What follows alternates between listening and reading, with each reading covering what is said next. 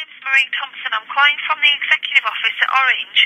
I've been sent your email by Jackie O'Leary, and she's asked me to give you a ring to discuss how we progress this for you. I'm in the office until 5:30 today, and I'm available on 0870 870 0862. You can ring me if you wish to. However, I will try and ring you again before I leave the office today. If not, I'm not back until Monday, and I'll call you then. Thanks. Bye.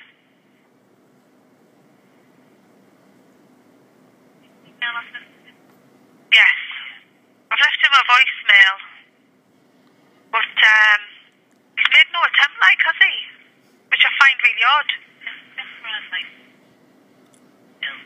Yeah, you would expect him, if he's that vexed by what he says in his letter, you'd expect him to call in.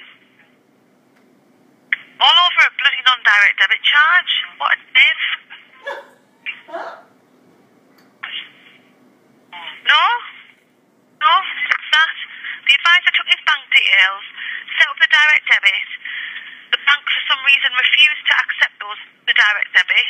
So whether or not he's got a crappy history with the bank, I don't know. They wouldn't reinstate it, so they sent it back to us. He then got a non-direct debit charge, and he says, well, has your advisor taken my details fraudulently? No, they haven't. They set the direct debit up. No, bank bounced it back. Yeah. Well, he wants to disconnect, so 218 quid more.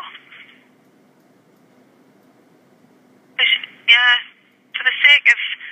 I mean, he's copied in SISAS and stuff, but at the end of the day, he has no real claim, because his main claim is about the service.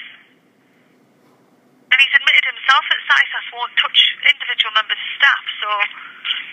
Idiot. I'll say a total pip to him, I think.